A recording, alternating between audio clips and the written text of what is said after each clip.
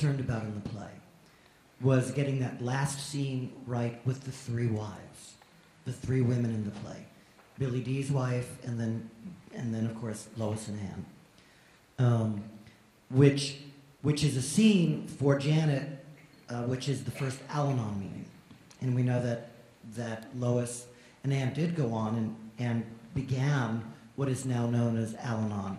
I loved that scene. I have had the privilege of being able to see a rehearsal, and I loved that scene. And Al-Anon has been in my life over the years. And what I want to say up front is that I don't speak for Alcoholics Anonymous or Al-Anon. These are only my personal experiences, my personal opinions based on my personal experience, and also what I see in my daily work.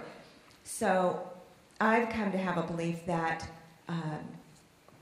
alcoholism, the alcoholic needs the codependent and vice versa. Alcoholism for me is a disease that requires both the person that drinks and the person that tries to save the person that drinks.